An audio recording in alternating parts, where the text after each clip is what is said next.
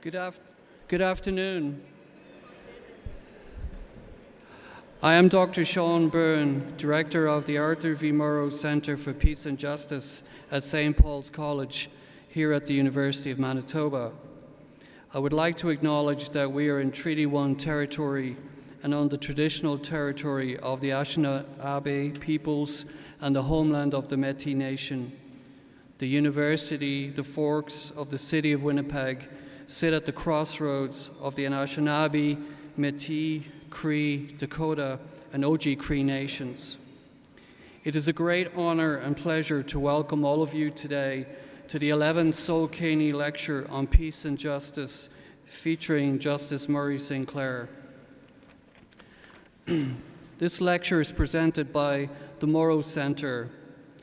The Murrow Centre is dedicated to research, education, and practice in the areas of conflict analysis and resolution, human rights, peace, and social justice. The Murrow Centre is home to the university's doctoral program in Peace and Conflict Studies, offered through the Faculty of Graduate Studies. The PhD program is the first doctoral program of its kind in Canada and only one of a few in the world. The program has grown to 4 faculty members in addition to myself, Dr. Maureen Flaherty, Dr. Jessica Senehi, and Dr. Hamdassa Tuso. In addition, more than 24 adjunct faculty serve on student, doctoral, and master's committees in peace and conflict studies from the University of Manitoba across faculties, as well as from Menno Simons College, the University of Winnipeg, and Canadian Mennonite University. 37 students from 20 different countries are enrolled in the PhD program, many of whom hold college, university, national, and international scholarships. There are now 14 alumni of the program. 10 of our alumni hold academic positions locally and around the world. A joint master's program at the University of Winnipeg admitted its first students in the fall of 2010. There are now 39 students in the program, with 5 alumni having graduated. Peace and Conflict Studies graduate students have come from around the corner and around the world in a quest to create human rights, social justice, and peace in our world. And they have been supported in those efforts by the generosity of our founding donor and subsequent donors who have enabled the Murrow Centre to award more than $750,000 in scholarships since 2006. This lecture series was established by the Murrow Centre to honour Mr. Sol Kanee, an officer of the Order of Canada who was a prominent citizen in our community. His biography is in the lecture program. It was the vision of Dr. Arthur Murrow and of the Murrow Centre's founding board of directors to hear from global leaders of different faiths and backgrounds who are working for a world characterized by justice and sustainable peace.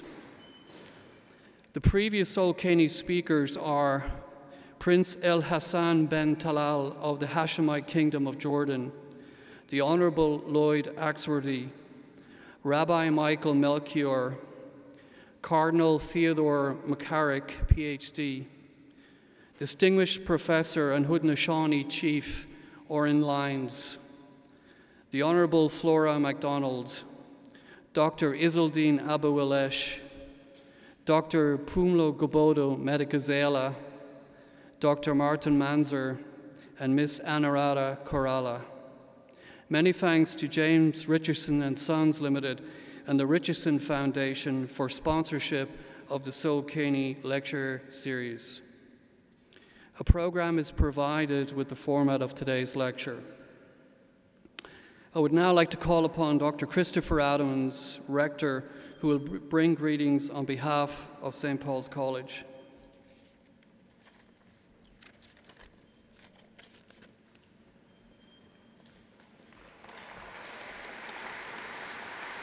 Good afternoon. My name is Christopher Adams, and I'm the rector of St. Paul's College. I'm also the chairperson of the Murrow Centre Board of Directors, and we're very proud of the college's work in the field of peace and justice. We're proud of people like Dr. Sean Byrne, Dr. Jessica Senehi, Dr. Hamdassa Tuso, and Dr. Maureen Flaherty, of other people who are contributing to our understandings of peace and justice. This past 2 weeks has been a wonderful time for Winnipeg as we work to promote issues dealing with human rights. We've just seen our Canadian Museum for Human Rights opened over the past 2 weeks. We've seen the University of Manitoba, our fellow institution here, we've seen the University of Manitoba commit itself to launching a Master of Human Rights at the university here. We see 30 PhD students studying PhD program in Peace and Conflict Studies, 30 additional students in the joint program with the University of Winnipeg. We're doing a lot right now. We could be doing a whole lot more, but it's a week that's a milestone week this past little while for Winnipeg and its work in human rights. We're extremely honored to have Justice Murray Sinclair here. About close to a year ago, we had lunch at Nietzsche's on Main Street, and he was very open to joining us and being our 14th lecturer of the Sol Kanee Lecture. And so we thought, Dr. Sean Byrne and I were wondering what sort of facility should we book for this event. And we thought, well, should we do a bigger one? And this is a bigger facility, and we were very lucky that was the decision, because we would have been overflowing if we had done any other facility on this campus. So I want to now welcome Dr. Nagan Sinclair of the Department of Native Studies here at the University of Manitoba, who will introduce our guest, the Honorable Justice Murray Sinclair. Thank you very much.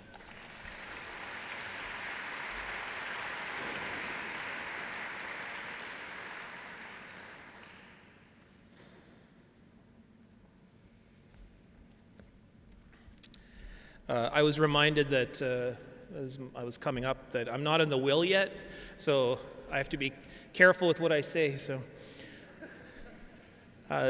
bonjour ndidwe magadaduk ni wichuaganuk ni gonwe wadum indigenous cost namagoshin dodem ni minwendum omayayan. It's a pleasure to be here in St. Peter's and Donchi. I come from a place, a beautiful place just up the river, St. Peter's Indian Settlement, where I spent most of my life, in also Selkirk, Manitoba. And I'm here today to introduce someone who I've known for a little while. And I'm here today to talk about, when they asked me to come and, it's very weird to introduce your father. It's like the opportunity you've dreamed of, but also a very daunting one, because when I was invited to do that, I thought, well, what should I speak about? There's lots of things I could introduce about my father, and most of you probably know him in his professional contexts, in the way in which you see him in this format, in this place, and as the chair of the Truth and Reconciliation Commission, or perhaps the head of 2 provincial inquiries, the Aboriginal Justice Inquiry, or the cardiac inquest at the Health Science Centre. Or you might know him through his law practice, or you might know him through the hundreds and hundreds of volunteer hours that he gives at different organizations throughout the city, or his various Facebook posts about the weather. I don't know why he's obsessed about the weather, but if you're a Facebook friend with him, you know what I mean. I could talk about all of those things, but I think what I wanted to do is I wanted to tell you about 3 memories that I have about my father growing up, and why it is so appropriate to give him this position here, speaking at this wonderful lecture on peace and justice. My father's he's an incredible storyteller, and growing up, it's been both an incredible gift, but it's also been one of great formative experiences for me to watch an incredible storyteller at work. He used to read me stories every night, and when he didn't have books to read, he would tell me stories. And my father is an incredible storyteller who can put jokes and laughter into absolutely anything. And one night, I remember saying to him, Dad, why are your stories so funny? Why do you care? Why do you want them to always be so funny? And he said to me, which I've never forgotten, the greatest gift that you can give to another human being is to make them laugh. And my father, that has always stuck with me. I can remember that at a late night when I was 5, years old after hearing a story, and he told me that, and I've never forgotten that gift of laughter and the gift of beauty, of enjoyment. And that's the first story. The second story that I remember about my father, one of the very first and earliest memories I have of my father is we were going to an event, to something that he was being honored for, something that I don't even remember what the event was about, but we were late as usual. And we were rushing to this community hall in Winnipeg, and it was one of those minus 50-degree days. And it was very cold, extremely icy. And I remember we were driving along, we were just rushing like crazy, and we were driving up I think it was Salter. And my father just suddenly stopped the car, immediately pulled over, and got out of the car, leaving my two sisters and myself in the vehicle. And I remember peeking my head out and seeing my dad helping an old man. I don't really even know what that old man looked like, but that an old man lift himself up who had fallen down on the ice in the middle of the road and had stopped to help this man up and then took him into his house and was gone for a few minutes. I hope he locked the door, now that I'm thinking about it now. But he went into this house and took care of this man. And I'll never forget that moment, because I can't ever remember a more formative moment in my life of seeing my father in a hurry to get there to help this man. That has been both two models for my life. The first is around laughter and around storytelling, and the second is around being gracious and being respectful, and also remembering how important it is to help people, how to work with people, and to ultimately help people who perhaps have fallen down on the streets, and it can help them into a house. The third memory that I have of my father is being grounded.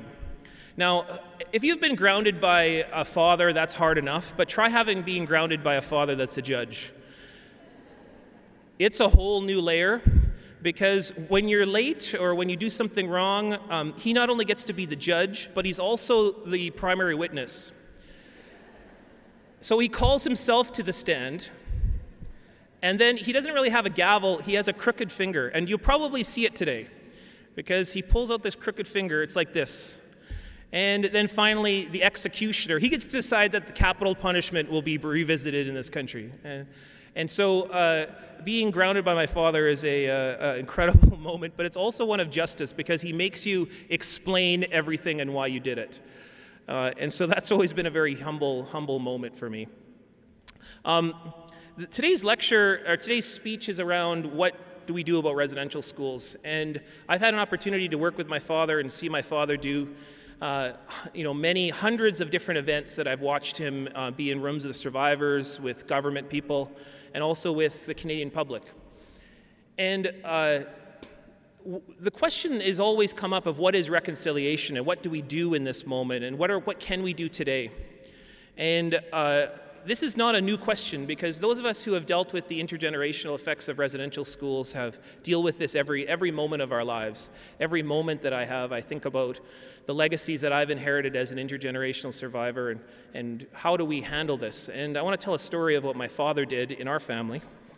My grandfather was a residential school survivor, and he was a beautiful man. His name was Henry. And he was a really remarkable man who did a lot of incredible things. He fought for this country in the war who was unrecognized, unaccepted by this country, but he still went to go fight. He fought with all of his friends and watched many of them be killed. He also endured an incredible amount of hardship by losing the woman that he loved. He also experienced a great deal of trauma returning to this country and being in a country that never really wanted him. And he dealt a lot through that through alcohol, and he dealt a lot of that through violence. And he struggled a lot, and he did a lot of really terrible, terrible things growing up.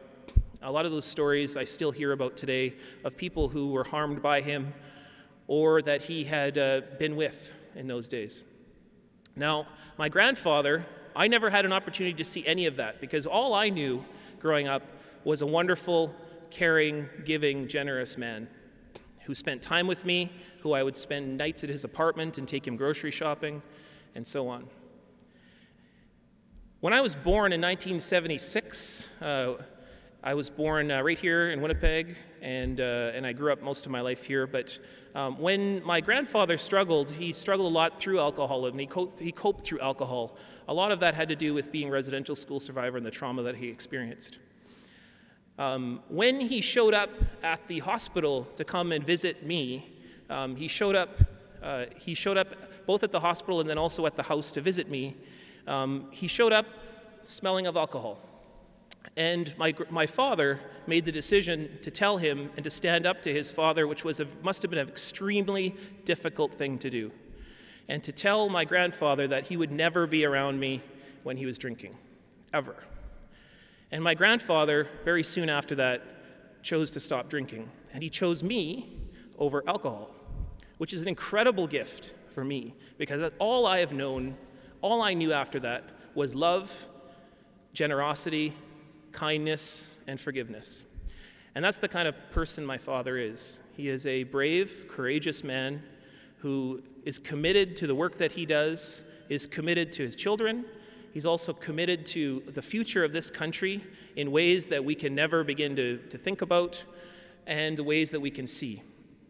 He's not only a leader amongst Anishinaabe and amongst Indigenous people, but also amongst Canadians. He is a head road keeper of the Three Fires Medewan Lodge, who, if you ever get a chance to see him in the summertime, take care of that road for that last walk that people who are entering the Medewan Lodge take. My father is the last person that they see on that journey, and he walks them around that lodge, taking care of them. And he's also, most importantly, an incredible mushum, a grandfather to his beautiful granddaughter, Namijian Nabents, Sarah Fontaine Sinclair. Without further ado, I want to introduce my father, Justice Murray Sinclair.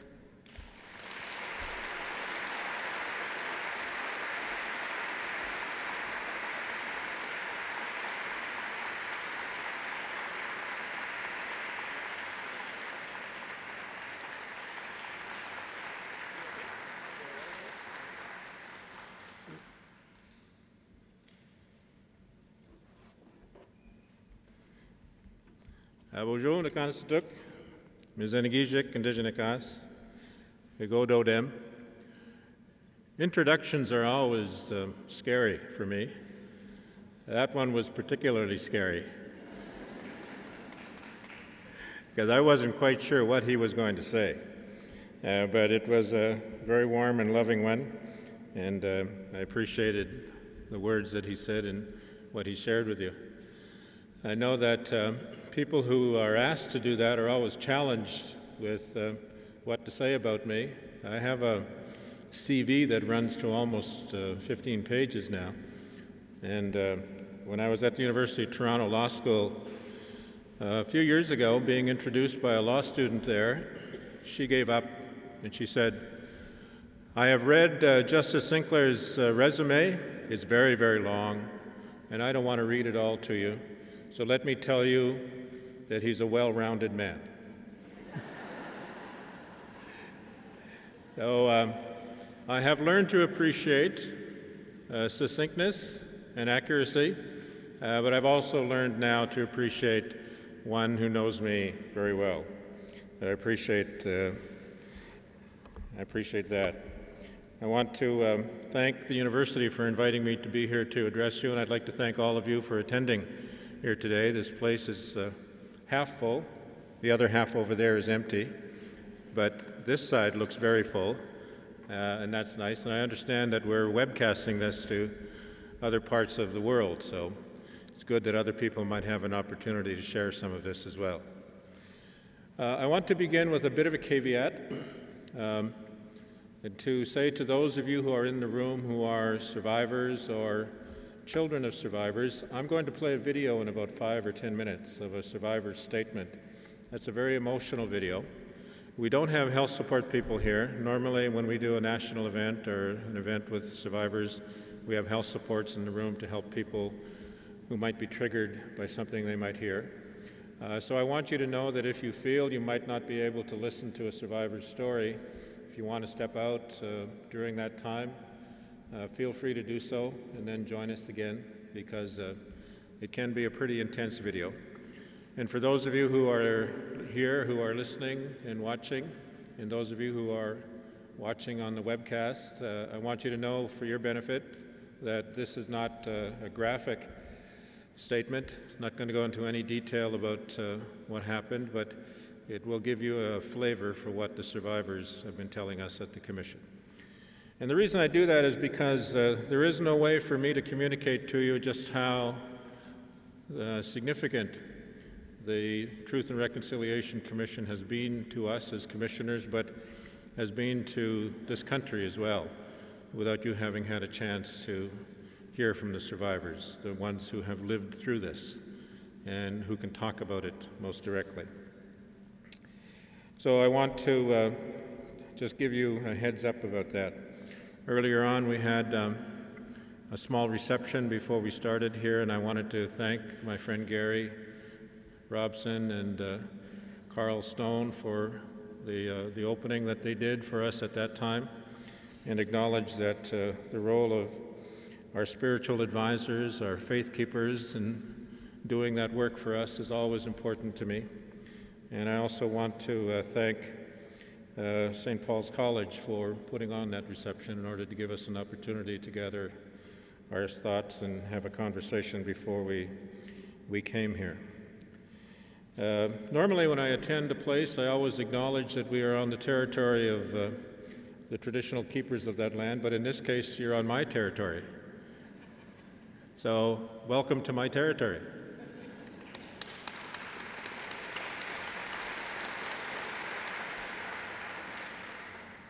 For those of you who may not be aware of why that's important, I just want to remind you or ask you to cast your mind back to the Vancouver Olympics in 2012. During the Vancouver Olympics in 2012, the 4 tribes that were affiliated territorially to the place where the Olympics were being held were always acknowledged at every single activity that the Olympic Committee put on. And initially it was kind of odd because it had never been done at an Olympic event before. But as it went on, it became almost spiritual. It became significant. And it became something uniquely Canadian. It became something I think as Canadians we all took great pride in, that finally the traditional keepers of the land, the original people of the land, were being acknowledged in a very significant way at a very significant event. And during the opening ceremonies, other activities took place which also made that presence all the more important. So I say whenever you go to a location where there are traditional people present and that acknowledgement is given, now you know why. It's a sign of respect. It's a sign of the nature of the relationship that we had initially when the people first came to this territory and to this land and to this continent. It was the way of greeting, it was the way of acknowledging those who were here first, and that practice should continue.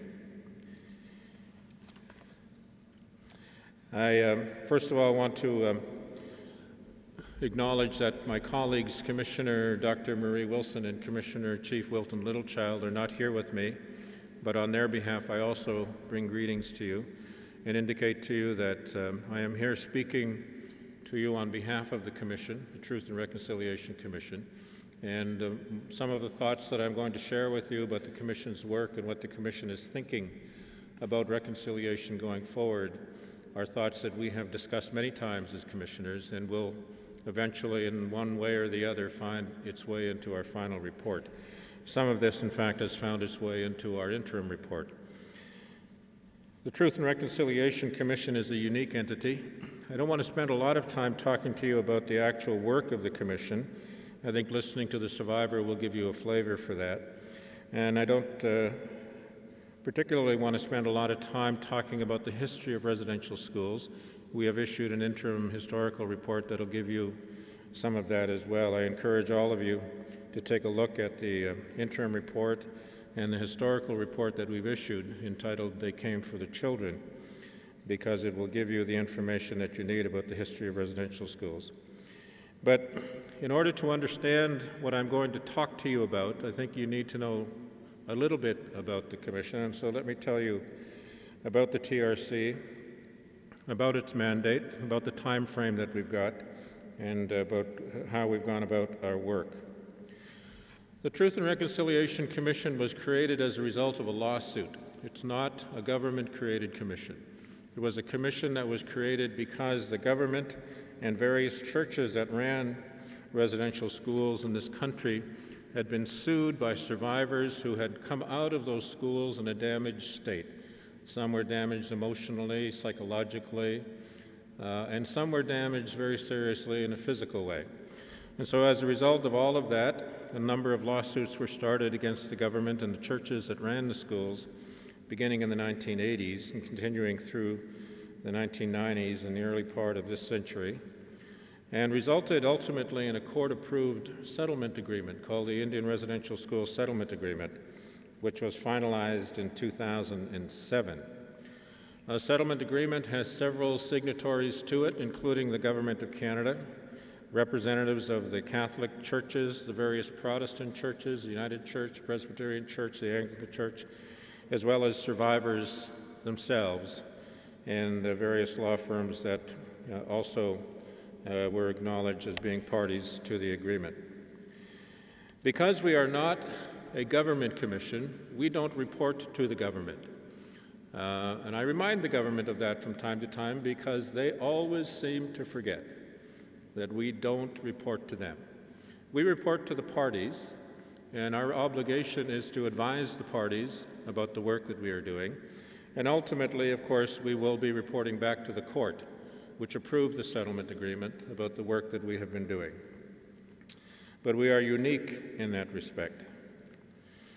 We are a commission that was created for two purposes. One, the truth component, which is to look at the history of residential schools in this country and to report upon that in the best way that we can about what we've determined occurred within the schools.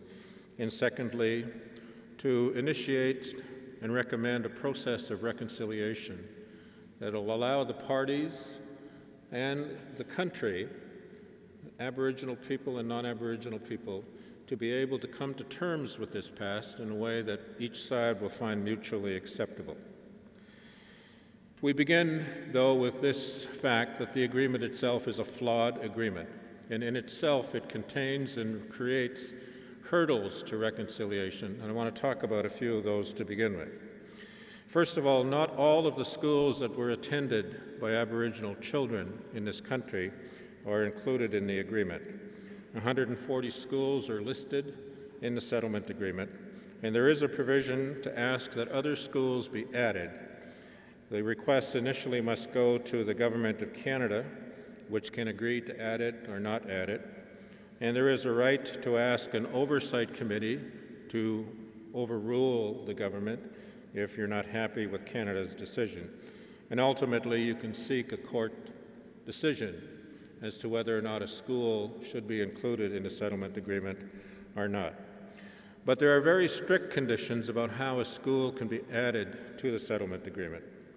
The Government of Canada says, and the courts have supported this position, that only those schools where children actually resided and where the government jointly or primarily managed the residential portion of the school can be added to the settlement agreement.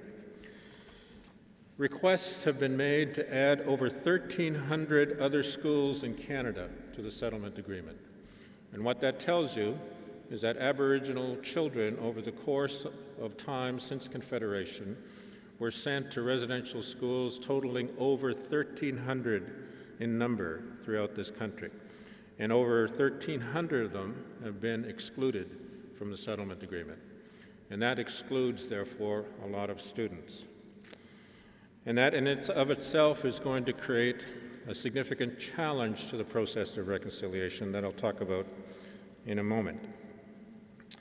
The settlement agreement creates two compensation funds that you should be aware of. First one is called a Common Experience Fund, to which every student who resided at one of the schools listed in the agreement can apply and receive a payment. The payment schedule provides that every student who attended one of the residential schools can receive $10,000 for the first year that they were in attendance at the school, and then $3,000 for each subsequent year.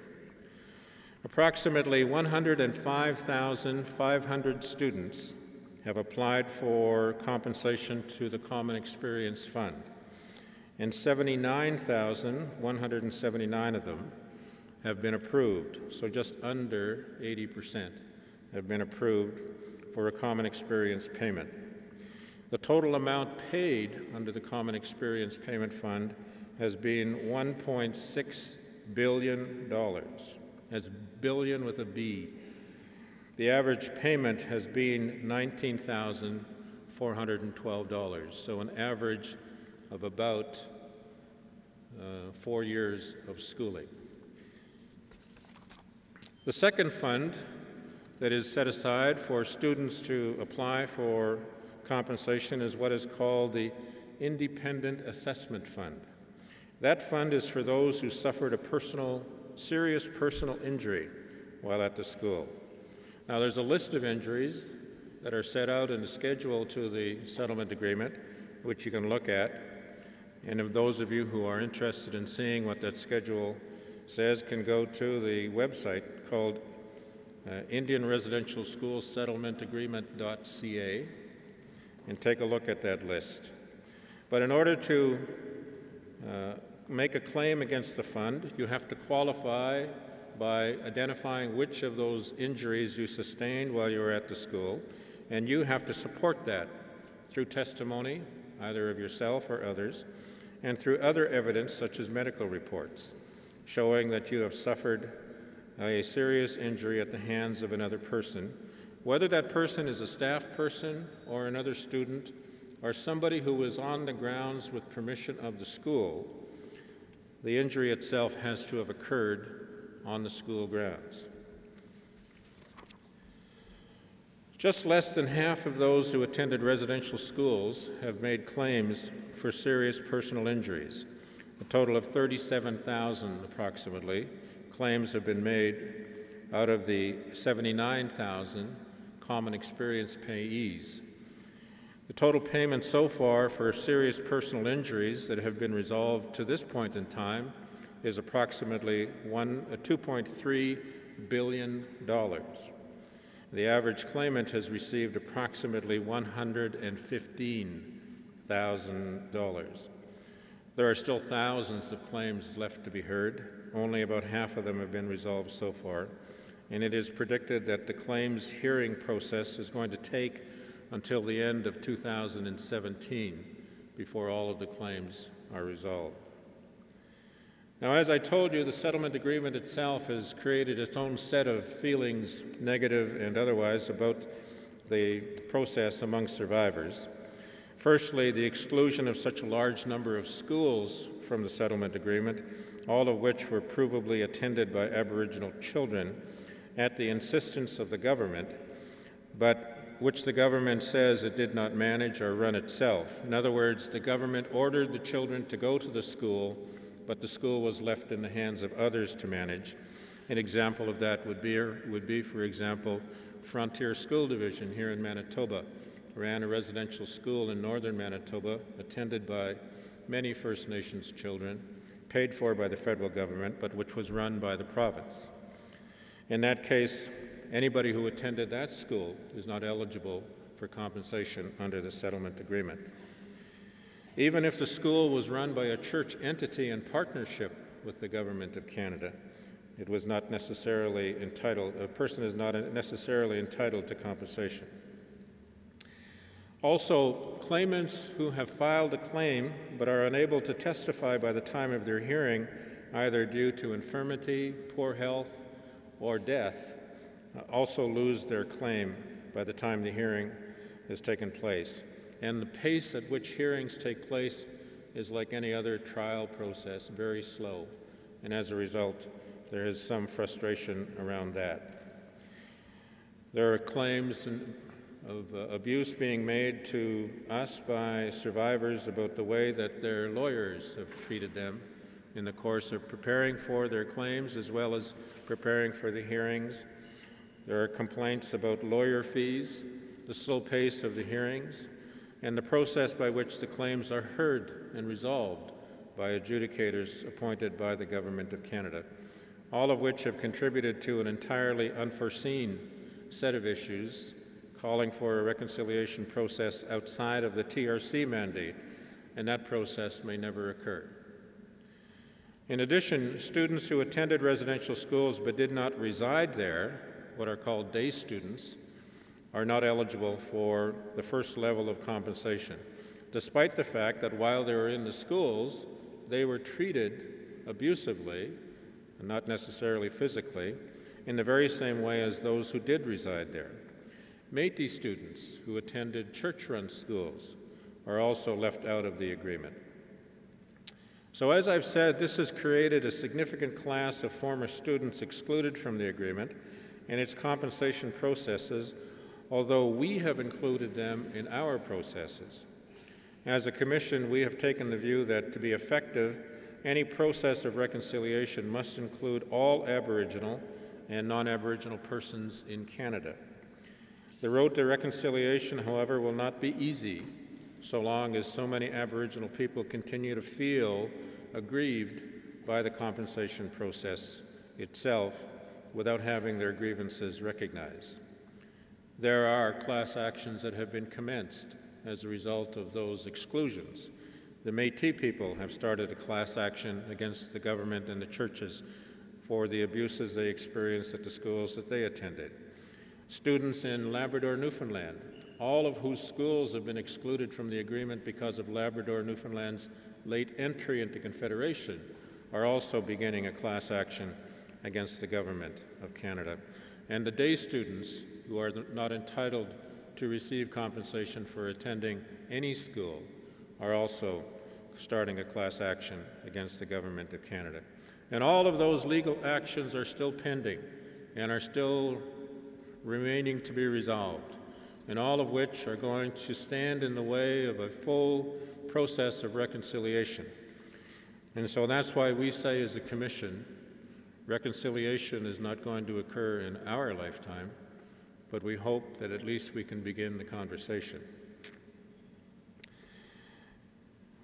The settlement agreement created the commission, I've told you that. And what I mean by that, though, is the survivors themselves negotiated for the commission. The survivors agreed to set aside $60 million of compensation money so that it can be used to pay for the commission's work and purposes. And we were asked by the survivors, and under the agreement, to complete our work within 5 years. Canada and the other parties are legally obligated to support the work of this commission. And we have reminded them through 3 different court applications that they still have to do that. While our mandate originally was 5 years and was to end on July the 1st of 2013, you may remember, however, the first set of commissioners who were appointed in 2008 were unable to continue to work together. And in the fall of 2008, the commission chair at that time resigned, necessitating the appointment of new commissioners to head the commission. We were appointed effective July 1 of 2009 with a renewed 5-year mandate to July 1st of 2014. And that mandate has been extended by 1 year to June 30th of 2015 because of a court action that we had to take in which we showed that the Government of Canada and the Catholics had not performed their document production in a timely way for the Commission to be able to write its report. 5 years is not a very long time to do the work that we have been asked to do. The timeline was understandably short, though, to begin with. Given the average age of survivors at the time that the settlement agreement was negotiated, time was clearly of the essence. The average age of survivors at that time was 67 years of age. It now is just over 71 years of age, and survivors are dying by the dozens every month. It's important that we complete our work as a commission, or at least as much of it as we can in the time period that we've got, because we want survivors to be around to see what it is that we are able to find and to show. I feel strongly as the chair of the Commission that as a Commission we must deliver a report to survivors by the end of the time period that we have committed to on July the 1st of 2015. But as I've said, we know, and we have warned the survivors and others, that reconciliation cannot be achieved in 5 years. So we have taken the approach that our role as commissioners is to identify what reconciliation means, where it should take us, and in the context of these times, what the parties, Aboriginal and non-Aboriginal, need to do in order to get there.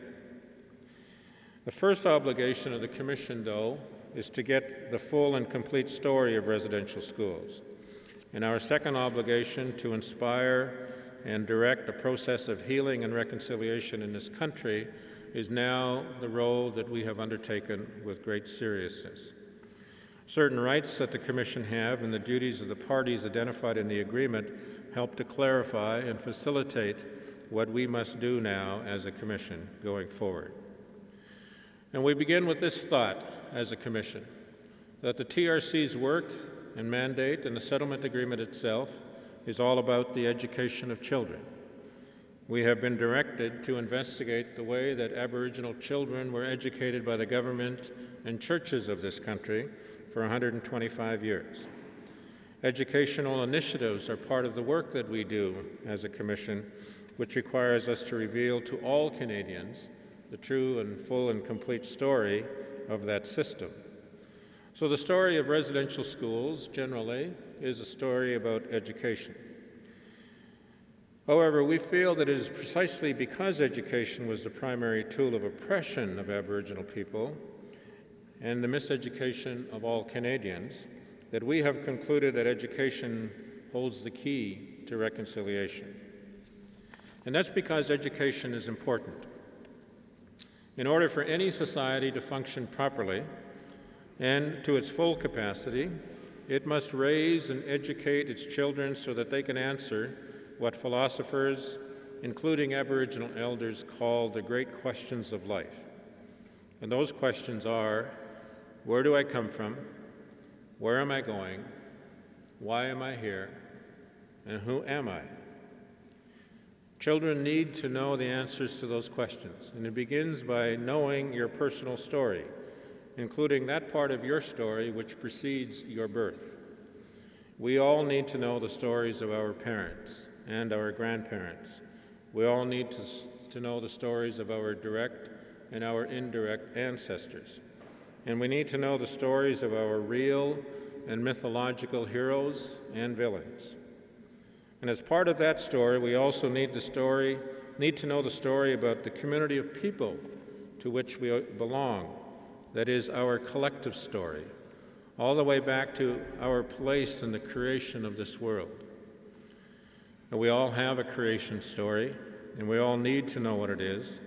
We also need to learn that not all creation stories are the same, but that all creation stories are true. That's an important teaching about respect, and understanding that is an important lesson for all children.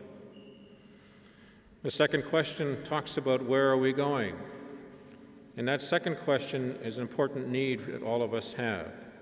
It's a natural outcome of knowing where you've come from as an individual and as a people.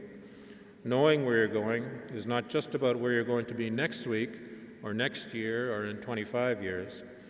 It's about that, but it's also about what happens to us when we die. It's about the spirit world. It's about life after death, and a reaffirmation of the role of the Creator in matters of life and death. It's about belief, it's about faith, and it's about hope. And knowing why you are here, that third question, is also related to the first two questions. Knowing one's creation story is always imbued with teachings about why the Creator made this creation to begin with, and what our place as human beings was intended to be within it. But the answer to that third question is also about knowing what role you play in the world, including in your community of people. It's about knowing whether your purpose is fulfilled through being an artist or a leader or a warrior or a caregiver, or a healer, or a helper. Clan teachings and naming ceremonies in my own culture provide answers about that. But the answer to that question is also influenced by knowing what your family and community need and then filling that need and feeling the satisfaction that derives from it. And the fourth question, who am I, is the most important question because it is the one that we are always asking and always answering. It is the constant question. It is influenced by everything and everyone. We fight to maintain the answer we like, and we fight to change and to improve the answers we don't.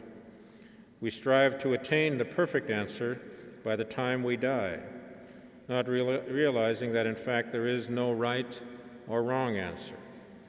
It is a question about understanding our life. It is about identity. It is about what you have become, but it is also about what you want to become. That is why it is constant. For our children who were raised in residential schools, the answers to those questions were denied to them, and instead they were placed in an environment of oppression virtually from the day that they attended. And I can tell you all about that in great detail, but as I said, you will only learn effectively about it by listening to a survivor. So I'd like to play the first video so that you can hear what it is that one survivor told us at one of our hearings.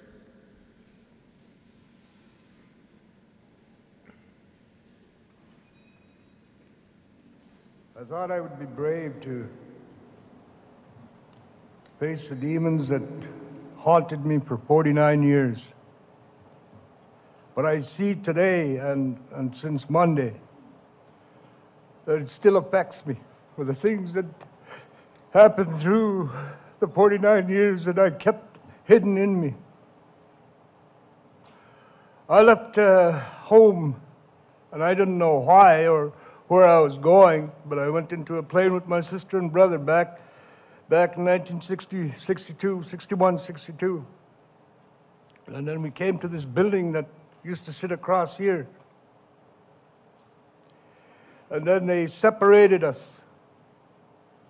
I don't know why they separated us, but like stories I've heard,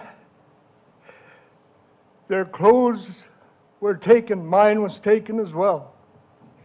My parents bought me some clothing before I came to Grolier Hall, and it was taken from me, and I had to wear what they had given to me. My winter clothes also was taken. Never did see them again. After our separation from my sister and brother, I wasn't able to speak to them again. My mom come to visit me at one time, and I couldn't even see her.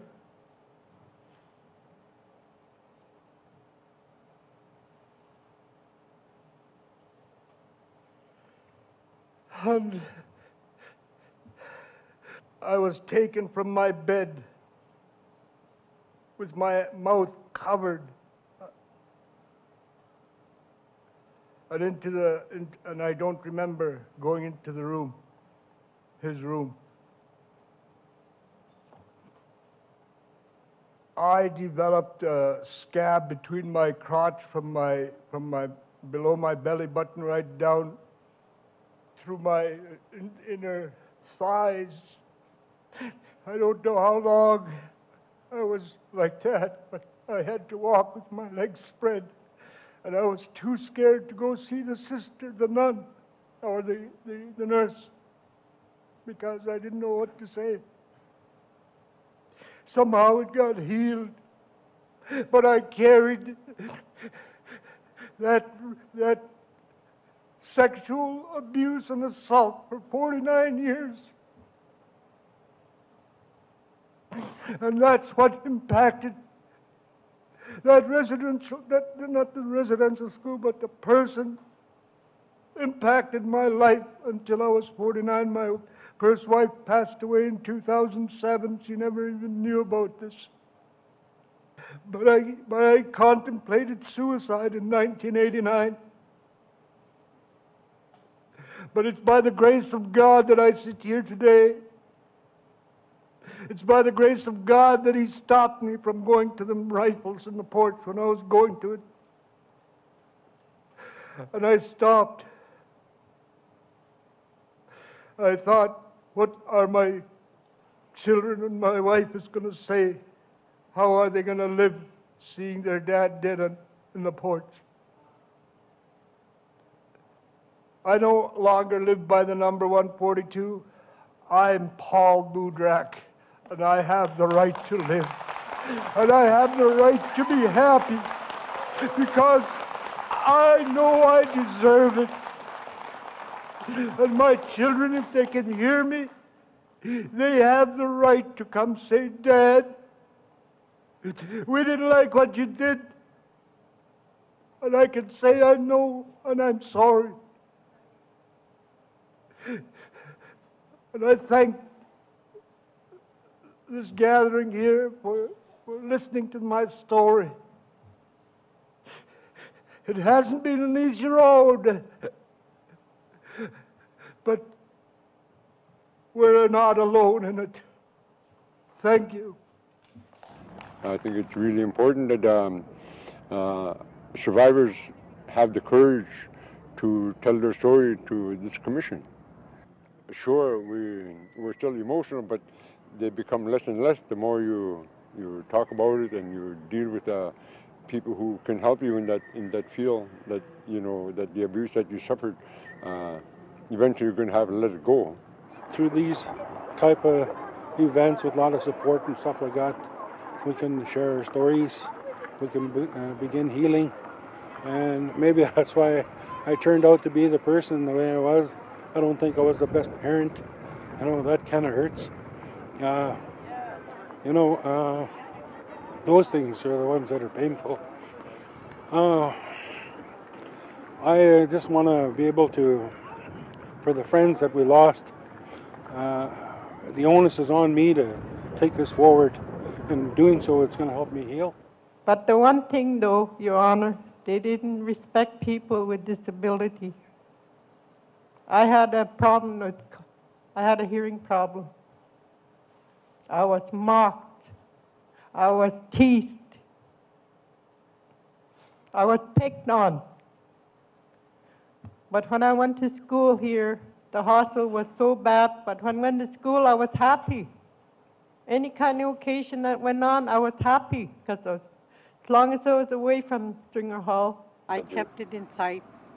I kept it inside, never told my parents about it. Your Honor, these kind of things we went through in school, we had no right at all. Thank you. It took you how many years to get it out of your system? Today. I never told my kids about it. I can't run away anymore. It's no use running because the older you get, you might not get another chance, to tell your daughters what actually happened.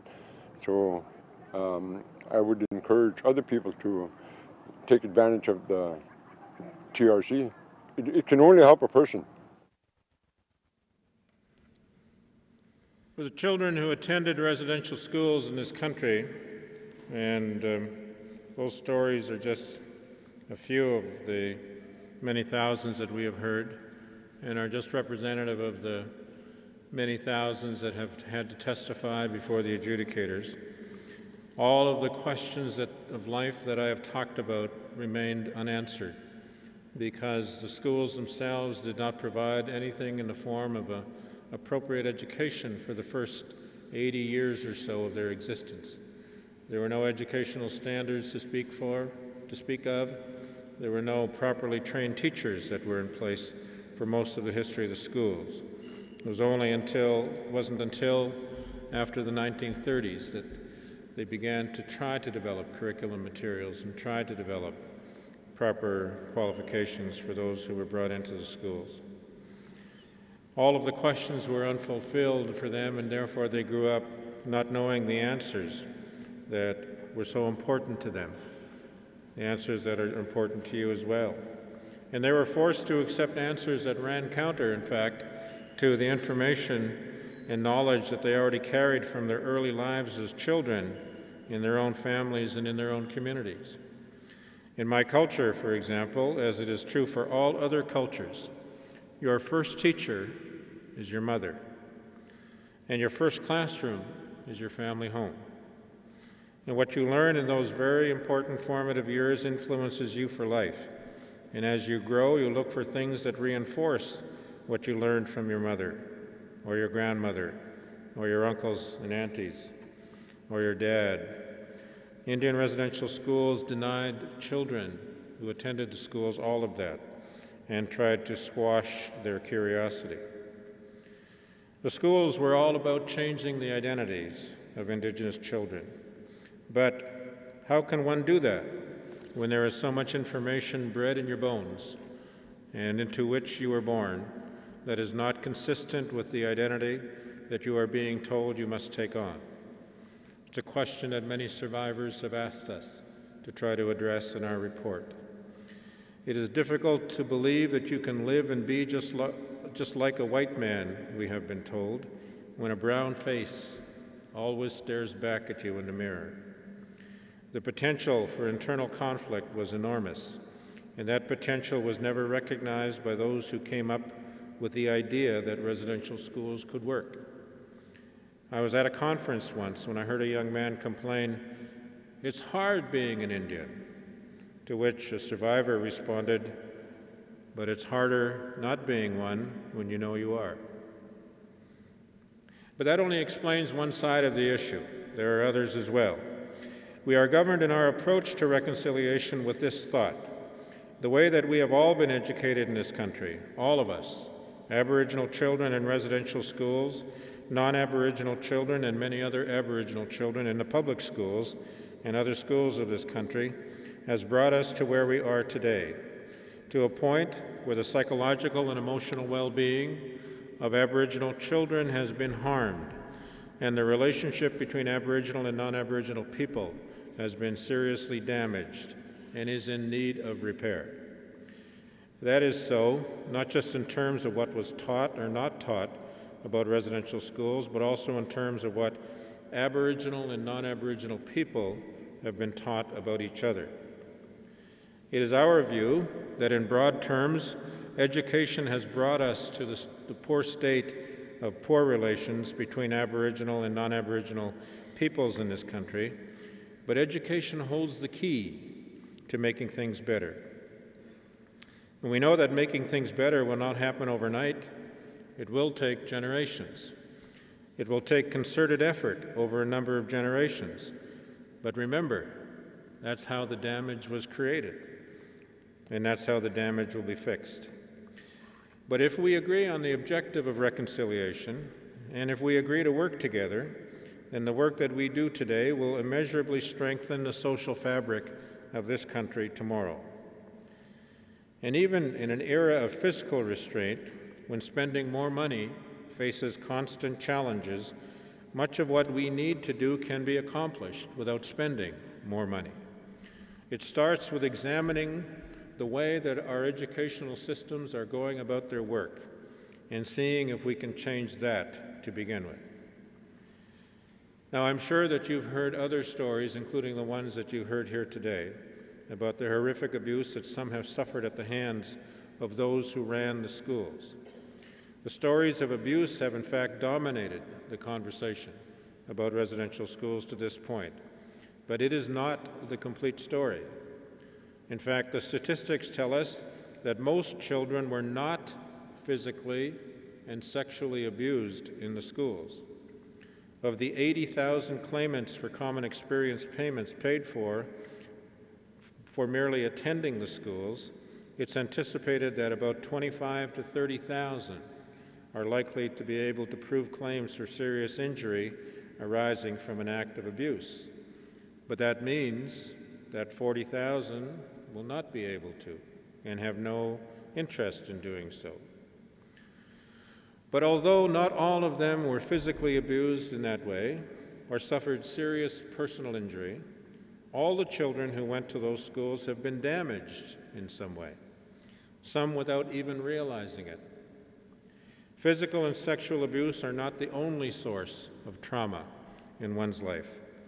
The separation from parents at such a young age, being subjected to a climate of fear, of loneliness, of hostility, and of oppression would have been enough to cause enormous personal damage to any child, especially when combined with the child's long-term institutionalization and isolation from family. Such matters, in fact, dominate the testimony of survivors when they discuss the schools. Even in the stories we have heard about how some survivors feel that the schools took them from home environments that were violent or neglectful and impoverished and gave them opportunities they would never otherwise had, we must always keep in mind that we are talking about home environments that have largely been created by the legacy of residential schools. The past several generations of survivors were invariably intergenerational survivors of parents who went to the schools. And it's sort of like saying that the child welfare system is saving children from neglect and harm without acknowledging that the conditions of neglect and harm from which the children are being saved were in fact caused by the government. Canada and the provinces have created a child welfare system that is purportedly saving the children without acknowledging that it was the federal and provincial school systems that helped to destroy the families, the children who went to the schools, and the families that they're being saved from. It's hard and illogical, therefore, to give the so-called savior credit when in the eyes of the Aboriginal community, the savior is the primary perpetrator. You also are aware that the schools have been closed now and are no longer in operation, and that this has been so for at least one generation. In fact, Canada's Indian residential schools had pretty much closed by the 1980s. But I want to assure you, if it isn't already obvious, that the legacy of those schools is very much alive with us today. It lives on in the daily experiences of the survivors in this country who attended the schools. You heard from Paul Vudrak, and he told you what it was like living with the legacy of schools in his life. It lives on in their attitude about themselves. It lives on in the opportunities that are and are not open to them. And it lives on in their children who do not know their languages, who do not know their cultures, and who were denied the chance to gain a sense of self-respect from schools that constantly portrayed their people as savages, as heathens, as uncivilized, as treacherous, as sneaky, dishonest, thieving, and irrelevant. It lives on in the lives of Aboriginal parents who spent years living in institutions where they would never have learned how to parent properly because they were denied the chance to observe and to receive positive parenting from their own parents or to participate in any kind of normal family life. And it lives on in the lives of the children and grandchildren of those parents. A great accumulation of damage has been done to Aboriginal cultures, languages, families, and communities by residential schools.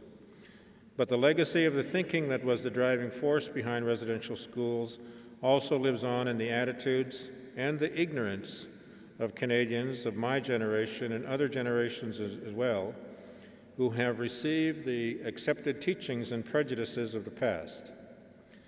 It wasn't just Indian residential schools that bear the blame for the current situation. The public school systems do as well. And a great deal of damage has been done to the relationship between Aboriginal people and all other Canadians because non-Aboriginal people have been educated not to respect Aboriginal people. Sadly, even in our public schools, Aboriginal children have been taught about this country, about themselves, and about their place in the world in a manner which has caused them shame and humiliation. And if you don't believe this, then you do not understand the implications of the continuing high dropout rates of Aboriginal children in public schools. Part of what the Truth and Reconciliation Commission does, as you know, is to travel across Canada to listen to the public statements of residential school survivors and their children, the intergenerational survivors, as we call them. We have also heard from many who worked in the schools. Our intent is to tell a balanced story, and some of the stories, as you have heard, are very, very moving. These are public events, of course, and the public, a certain portion of it at least, is interested and is riveted and has been riveted by what has been heard. We have visited hundreds of communities in this country so far, and we have heard thousands of statements and recorded every one of them. In almost every community where we have met non-Aboriginal persons who have spoken to us about what they have heard and seen, and they have been in the audience, some of them, sometimes several of them, have come up to me and have said, I didn't know any of this. I really didn't know any of it. I attended school in this province, in this town, in this city. I attended high school. I went to university here in Canada, and I didn't learn about any of this.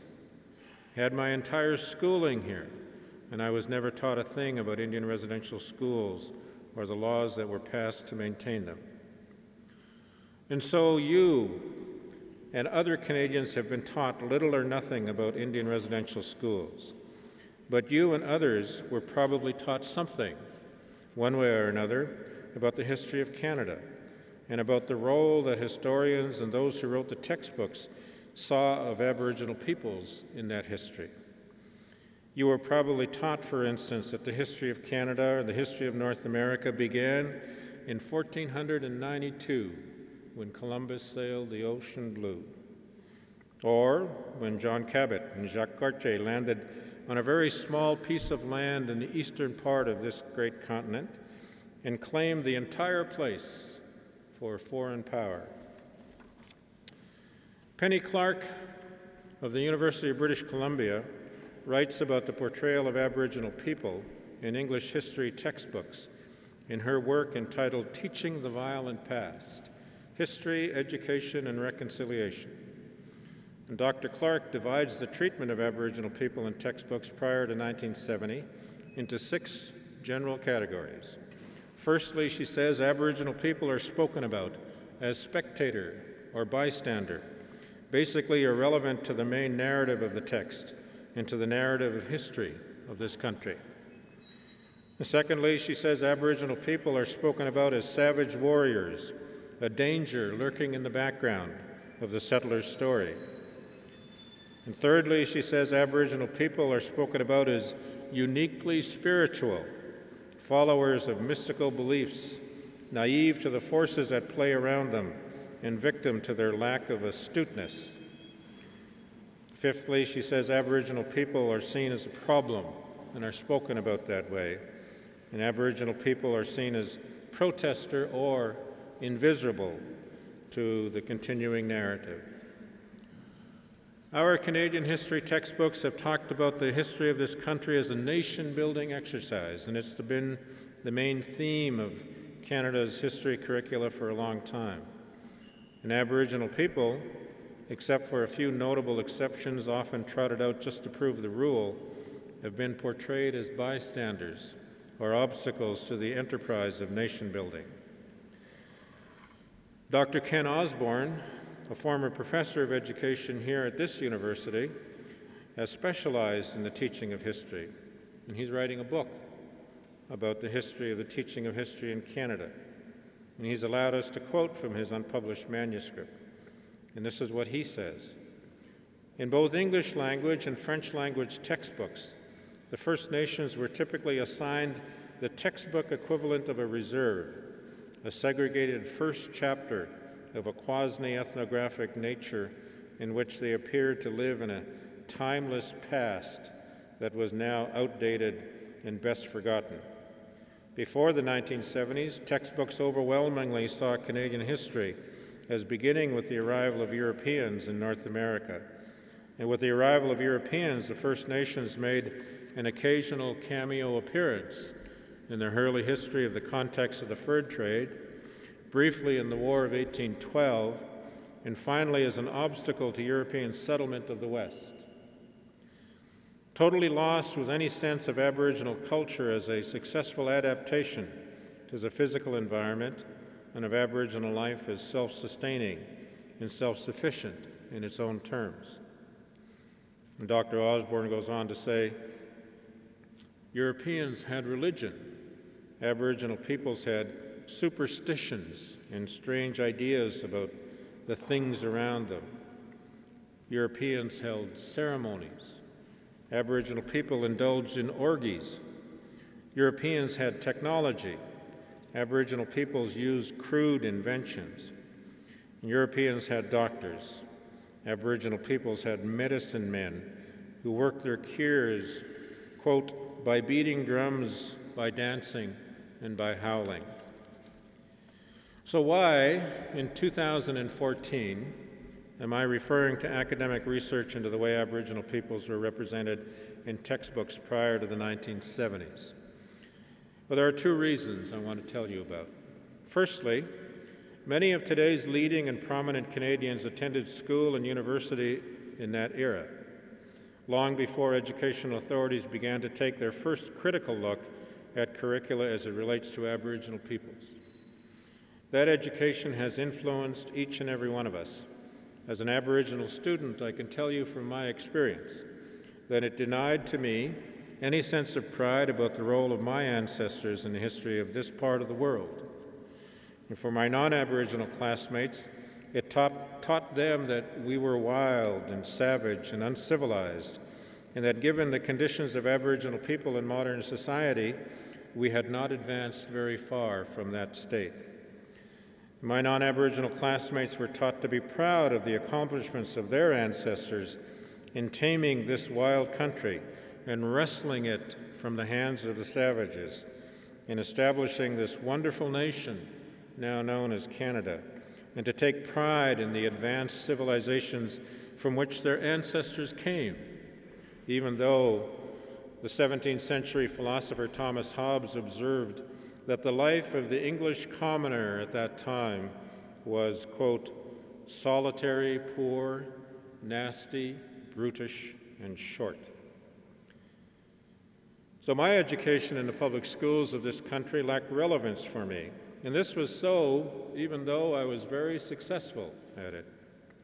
But that success came at a price.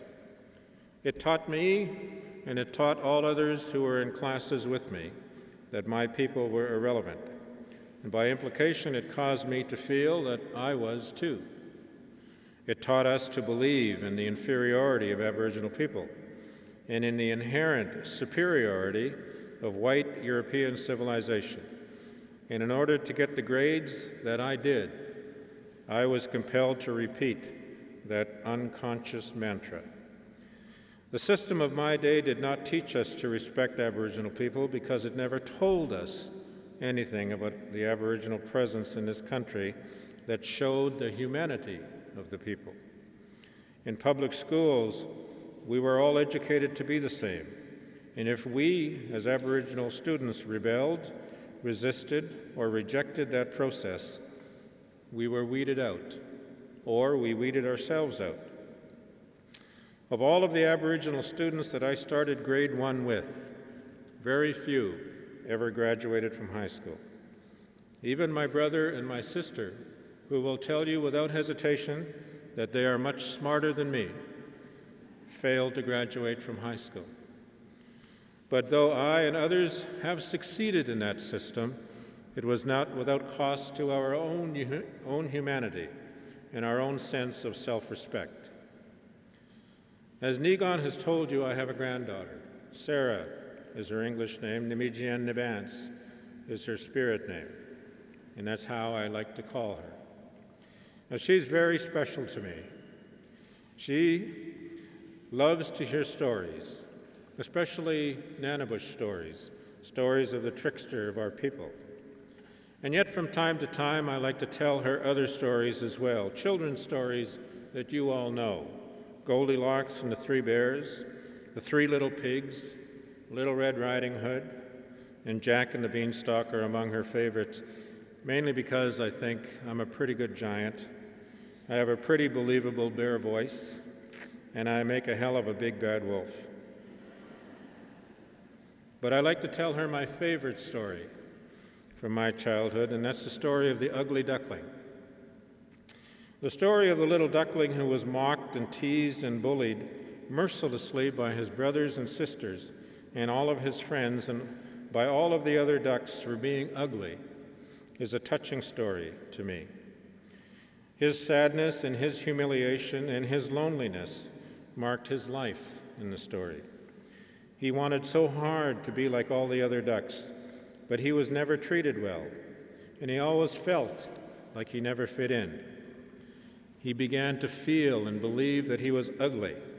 He felt he was a failure. He felt rejected, and he felt lost. But then, one day, he discovered that he was not a duck. He was, in fact, a beautiful, beautiful swan. He did not learn that from the ducks, however. He learned that himself, from seeing, observing, and learning from other swans. He discovered who he really was, and he discovered that what others called ugly was, in fact, a thing of great beauty. His happiness at that discovery was one that I felt as I read that story as a child, in which I felt as I told it to my Sarah. And when I tell her that story, I tell her that she too is a beautiful, beautiful swan, no matter what others might tell her. And it makes her feel good, I think, to hear that from her mushum. But what I haven't been able to tell her yet, because she's still too young, is that I was raised to believe that I was an ugly duckling. And despite my very significant duck skills, I always felt shame and confusion and sadness because I did not feel like a duck. When she is old enough to understand, I will tell her about the day I became a swan, when I realized that I was a strong and beautiful Anishinaabe man, and that there were many things about being an Anishinaabe that belonged to me. And I think she'll have to know that part of my story someday, soon, perhaps. But the second reason why I talk about the work of those academics who looked at what we were taught before 1970 is because it takes a long time and a great deal of concerted effort to turn around damaging public attitudes that were cultivated over decades and even centuries. Mainstream Canadians see the dysfunction of Aboriginal communities today, but they have no idea how that happened, what caused it, or how government contributed to that reality through such actions and policies as residential schools. In that environment, it becomes easy to blame Aboriginal people for their lot in life and for their failure to overcome it, as others have. So I want to say something about the current state of education in Canada, because as I said earlier, education holds the key to reconciliation. And let me tell you why. Now, I know that education has changed from my day, but the question that we have to ask ourselves is whether it has changed enough. There certainly have been genuine attempts to reform what our children, Aboriginal and non-Aboriginal, are taught about Aboriginal peoples in Canada, and even about the Indian residential school system itself. Just the other day, you may recall the Treaty Commission of Manitoba, under the leadership of Jamie Wilson, announced the development of educational materials for all grade levels in Manitoba to teach all children about the importance and nature of treaties here in Manitoba, and to understand the importance of the statement that we are all treaty people. But what about residential schools? And what about the history of Aboriginal people generally? The Legacy of Hope Foundation and the Aboriginal Healing Foundation commissioned an environmental scan by Curriculum Services Canada of the curriculum being used in Canadian elementary schools, in secondary schools, and post-secondary programs just within the past decade. The purpose was to produce a comprehensive picture of how the topic of Indian residential schools is included in provincial curricula across the country, and to identify opportunities for improvement. Curriculum Services published its report in June 2011, and the report concluded that the status of curriculum regarding Indian residential school varies across the country greatly, from recently revised to revision in progress to curriculum that is several years old. And in much of the provincial and territorial curriculum, they say, content on residential schools is limited, and if presented is often a subset of a broad context. Now, I don't want to dismiss the broad context, because the broad context is obviously crucial. All students, Aboriginal and non-Aboriginal, need to learn that the history of this country did not begin in 1492, or even with the arrival of Vikings hundreds of years earlier. They need to learn about the Aboriginal nations that the Europeans met. They need to learn about their rich linguistic and cultural heritage, about what they felt and what they thought as they dealt with such historic figures as Champlain and La Vérendrye and the representatives of the Hudson's Bay Company. They need to learn why they negotiated the treaties, and that they negotiated them with purpose and with integrity and in good faith. They need to learn why Aboriginal leaders and elders today fight so hard to defend those poorly worded treaties and what they represent to them, and why they have been ignored by European governments and Euro-Canadian settlers. They need to learn what it means to have inherent rights and what those are for Aboriginal people, and the settler government's obligations in those areas where treaties have never been negotiated in the first place. And they need to learn of the many issues that are ongoing and have been ongoing historically, and why. They need to learn that the doctrine of discovery, the politically and socially accepted basis for European claims to the land and riches of this country, has never been accepted in a Canadian court and has been repudiated, in fact, around the world, recently by the United Nations itself and by the World Council of Churches. But this is not enough. As I said before, mainstream Canadians see the dysfunction of Aboriginal communities, but they have no idea how that happened, what caused it, or how government contributed to that reality through residential schools and the policies and laws that were in place during their existence.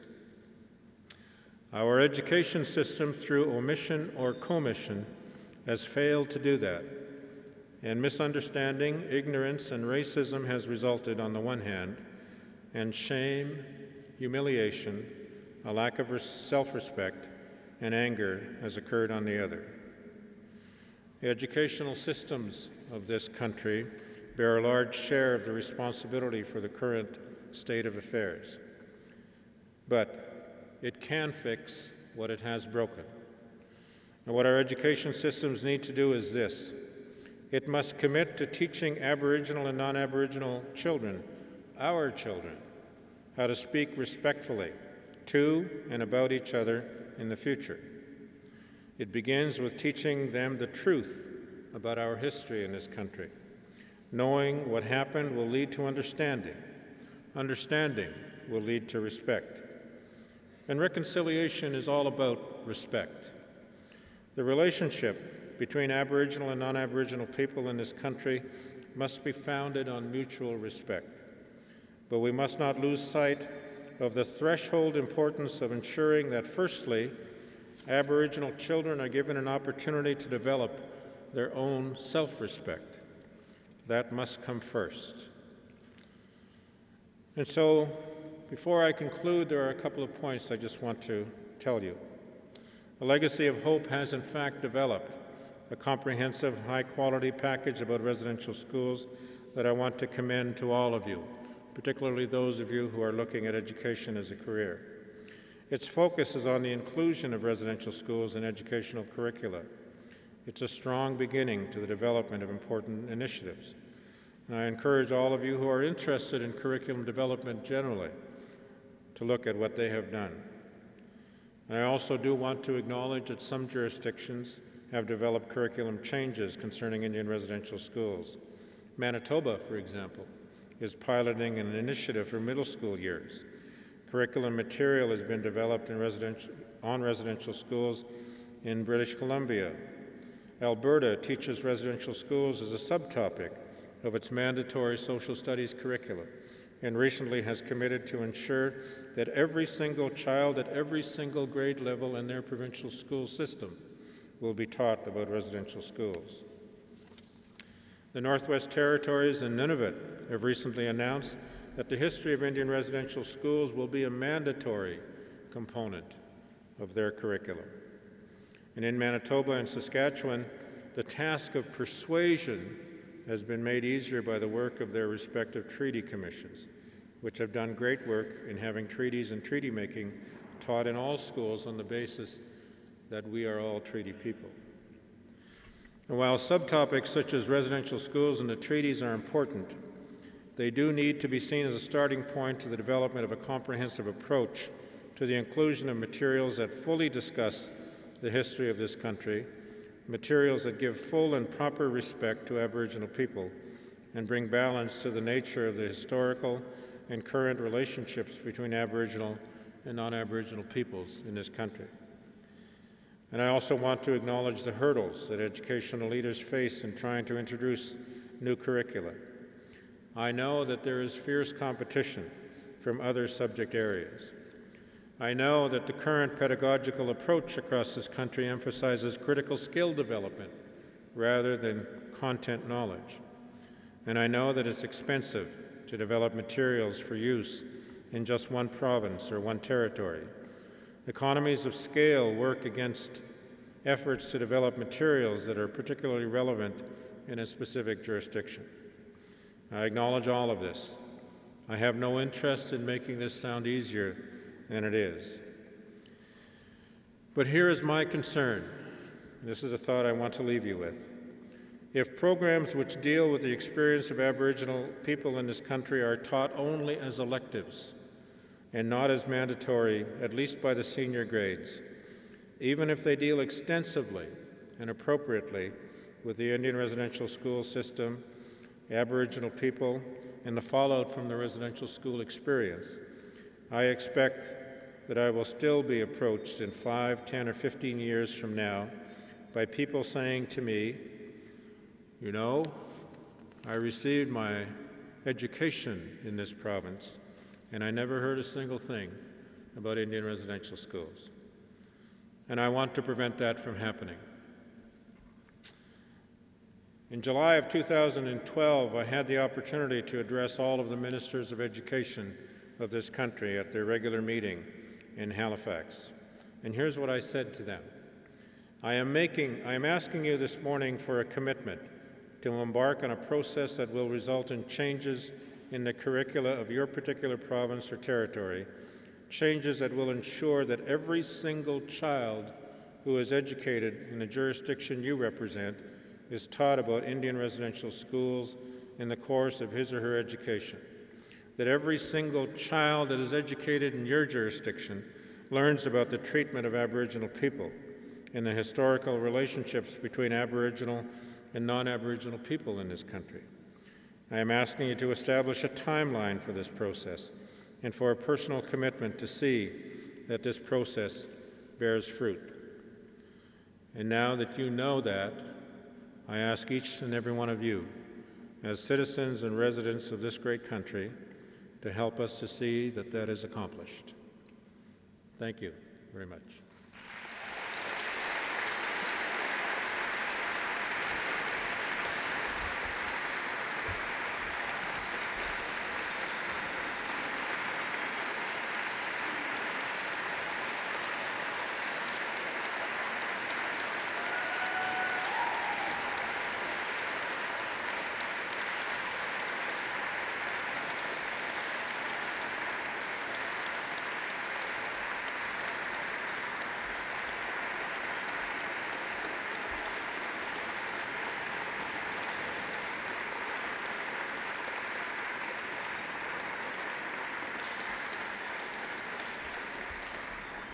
I think I'm supposed to encourage you to ask questions, but probably some of you are beginning to faint from hunger, so I'll leave it in the hands of the organizers as to what the next step is going to be. Thank you very much.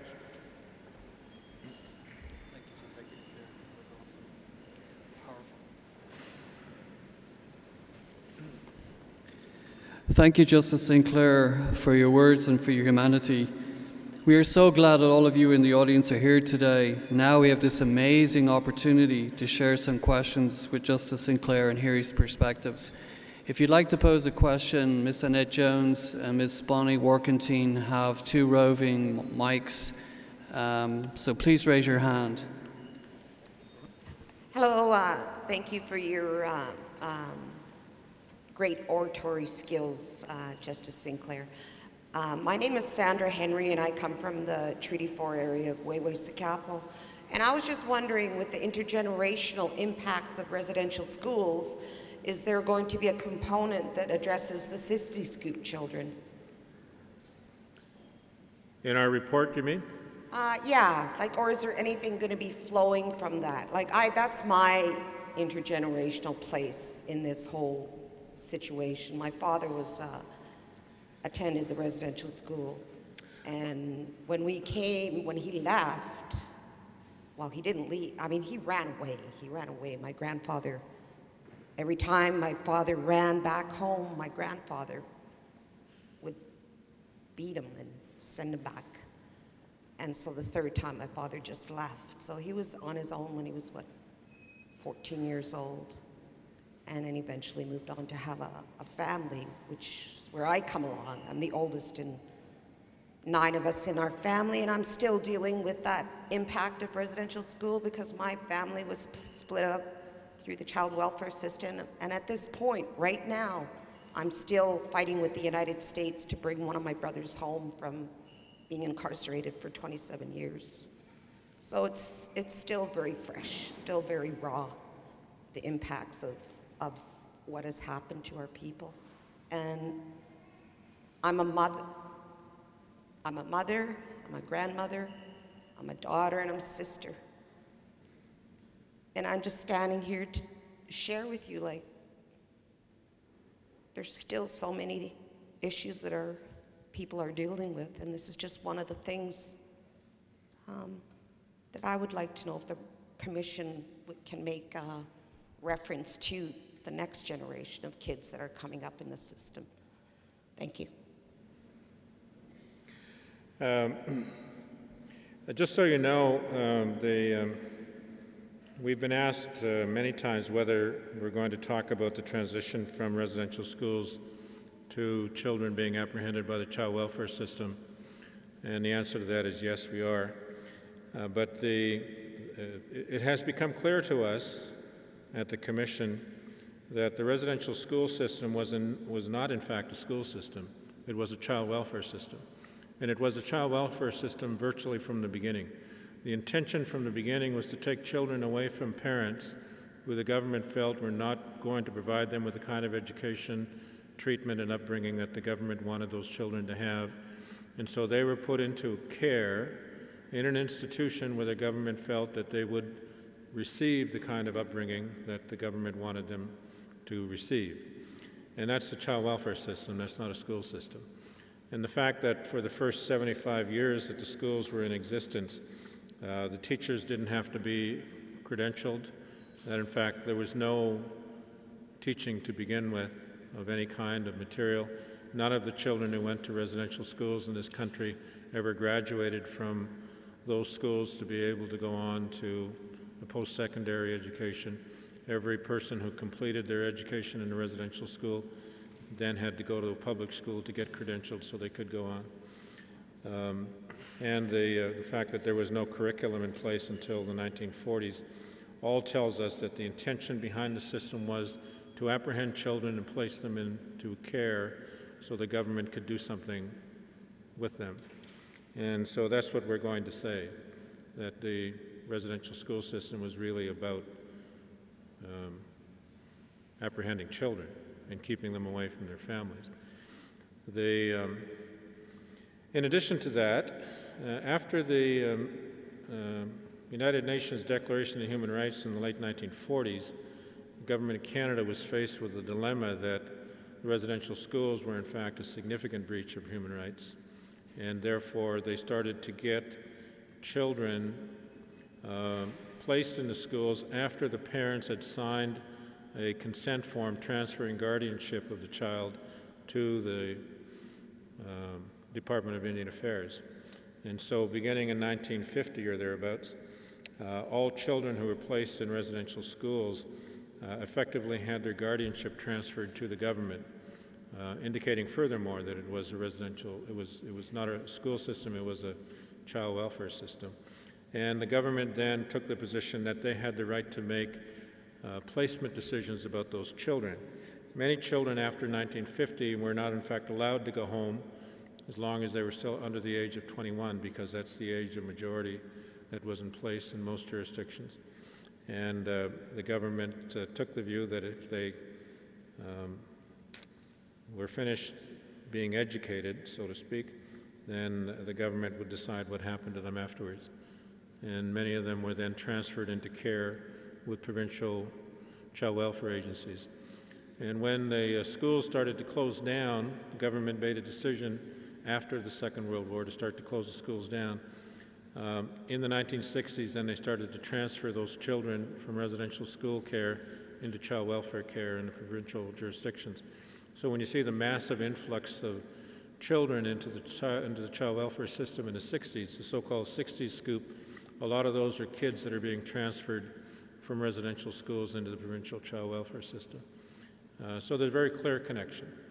So the answer to your question is we're going to write about that, and we're going to point out the connections, and we are going to talk about the implications of that. We also intend to show how there are connections between the incarceration rates of Aboriginal people beginning in the 1960s and residential schools, and we're also going to talk about the missing and murdered women of Canada today and how that is connected back to residential schools as well.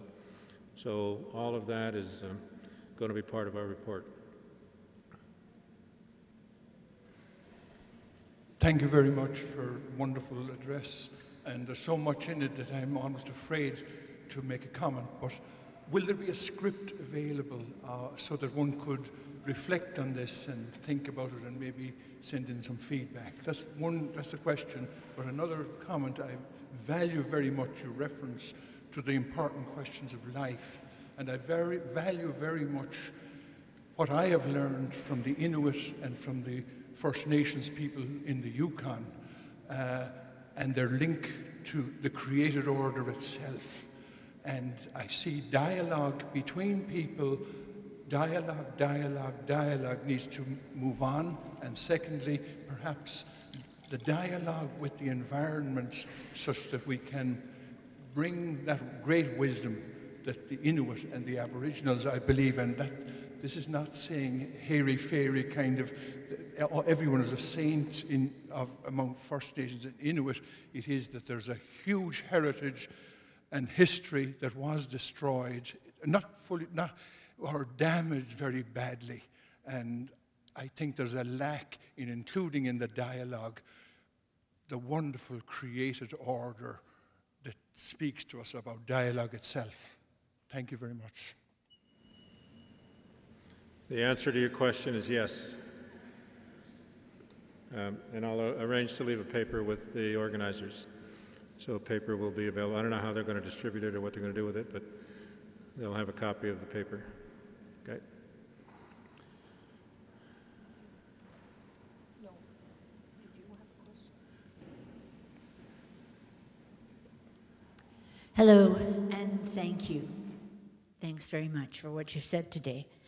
It's my understanding that the Canadian Museum of Human Rights has not accepted the idea that genocide has been imposed on the Aboriginal population of this country. My first question is it your hope that that position will change? And my second question is, what would you like seen to be taught on that question in the public school system? Well, I think there's inevitably going to be a discussion about the issue of genocide and Aboriginal people. I think putting residential schools in the conversation of genocide without looking at the overall treatment of Aboriginal people in North America is a foolish thing to do, because you can't isolate singular incidents and say that's genocide. I think you have to look at the overall treatment of Aboriginal people and come to a conclusion. And there's a lot of evidence that one could point to that genocide was a motivating factor in much of the approach by European colonizers, particularly when you look at the treatment of Aboriginal people by Columbus and his army of sailors and soldiers who arrived in the latter part of the 15th century, and the tremendous number of indigenous people who were massacred during that period following the arrival of Columbus, and then the various other acts of massacre, physical massacre, where people were killed by other authorities over the period of time. If you look only at Canada's treatment, there's an argument to be made as to whether, in fact, genocide occurred. You can look at the residential school system, and the residential school system clearly falls within one of the categories of genocide passed by the United Nations Convention that has not yet been ruled upon. But the reality is that I think you need to look at the overall treatment of Indigenous people in all of North America to determine the question of whether Indigenous people have been the victims of genocide at the hands of white European nations coming to this country since first contact, in order to come to a proper conclusion about that. And to that, I think it's probably rather simpler, easier, if I can use that word, to conclude that there's very clear evidence that genocide was behind many of these things, without having to adjudicate upon the question. So I think the answer is, I think that more and more that we investigate this and talk about this history, I think the ability for us to come to a clear resolution around the question is going to become apparent. But I hesitate to look only at one incident or one aspect of history in isolation from all of the others, because I think you need to look at everything. You can look at Sir John A. Macdonald's decision, for example, to starve the Indians in the prairies in order to get them to sign the treaties, and whether that was an act of genocide. So if you put all of that together, the weight of the evidence seems to say that there was a very genocidal approach. And the fact that, in fact, the government made a very clear statement that our intention is to do away with the race of people known as Indians and incorporate them into Canadian society. The author of the Genocide Convention, in his early writings, very clearly said that the treatment of North American Indigenous people was an act of cultural genocide. And there's no distinction to be made between cultural genocide and actual genocide. It's genocide. And so, that statement is there as support for all of this. And so, in answer to your question, I think that as the conversation goes along, I think we'll be able to come to an easy resolution of all of this. But we need to have a conversation about it. Okay? Yes? Who's over? Sorry? Hi, I was just wondering about the languages that have been lost through the residential schools of grandparents and parents. And I was just wondering about the school system, about how we can learn to get our language back. And if the children, the next generation will be receiving that language without being lost. Because beyond me, my language is already lost. My grandparents did not teach us. So I'm just kind of hoping maybe our own children will be able to learn our own language. My view on that is that Aboriginal people who want their children to learn the language shouldn't wait for government to do it for you. I think you need to find a way to get that language into the lives of your children. When we were parents and had parents of young children, we ensured that we connected our children and children of other parents to grandmothers who had the language, and brought those grandmothers together with our children every day for as much as possible, because the only way you pick up a language at that age is through immersion, and so that needs to be done. So it's really for the parents to ensure that their children get the language as early as possible, and not to say the schools have to do it or the government has to do it. It's for the parents to do that as in any way that you can. So any language speaker that you can find, bring them into the lives of your children. But it's hard to learn or understand when to get that language taught because you don't know it yourself. There's lots of reasons why you can't do it. I know that. I'm not arguing with you. I'm just saying, find a way to do it. It's your child. Miigwech, Justice Sinclair. I was wondering if part of your report might include the fact that even though this residential school situation in North America was 150 years old, say, it's actually from a deliberate and much longer tradition, Eurocentric tradition, that impacted other continents as well and actually still goes on. I do immigration and refugee work, some part of what I do, and I'm finding there are still residential schools in Africa, for instance. And to me, the infuriating part is, and the strengthening part of my understanding, is to know that the First Nations people in Canada have suffered and have a commonality of suffering with Indigenous people all around the world. I don't know enough about residential school system in all of the parts of the world. I know I've studied the residential school systems in British colonies, in Australia, New Zealand, and Canada, as well as the boarding school system in the United States, and to a certain extent the boarding school system in England as well. So using that as an experience, I've come to two conclusions. One is that there's nothing inherently wrong with boarding schools. Sending children to a private boarding school or to a boarding school often meets the needs of the community, because not every community in this jurisdiction is going to be able to have a high school or have a school that provides a full service education load for all of its children. And so Aboriginal communities in northern Manitoba have to consider sending their children to some kind of a residential school system or some kind of a residence in order that they can attend a school system where they can receive a public education. The difference between the Indian residential school system and the American Indian boarding school system and what occurred in Australia and creating a boarding school system like I'm talking about is A, the compulsory nature of it, and B, the abusive nature of it. And it's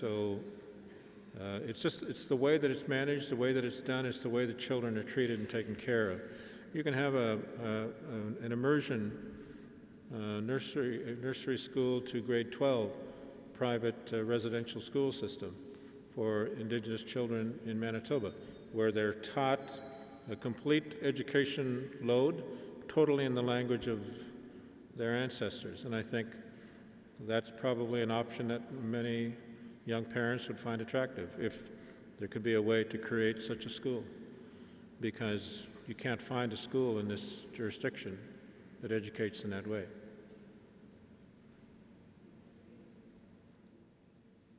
Sorry, if I may, I was referring to the abusive ones. The famous movie, for instance, from Australia, talking about the rabbit fence. Rabbit-proof fence, yeah. Yeah, thank you. Thank you very much. Okay, thank you. Anine, Justice Murray Sinclair, I'm over here. Oh, there you are, okay. Anine, I have actually, I have an observation and a question. I studied Canadian Aboriginal history in university, so I learned all about the IRS, and that's when I learned about my culture. And I guess my observation was, as the children were being taken away at 5 years old, they were being taught to take the Indian out of them. So now my question is, now that we're on this path to healing, what do you think is the appropriate age to start educating Aboriginal and non-Aboriginal children about the IRS? Because the reason why I asked this is because I noticed when Aboriginal children are taken away, it was such a young age.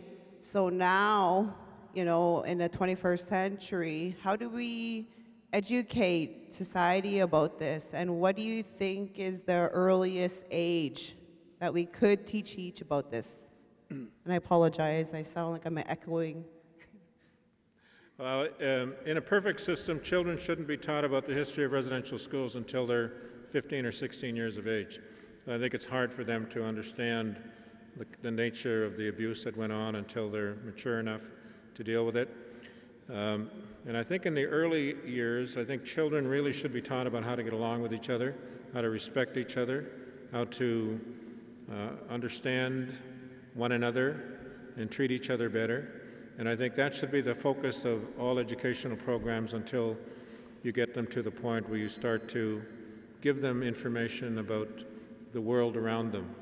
And, you know, I remember listening to elders talking about how children historically and traditionally were educated.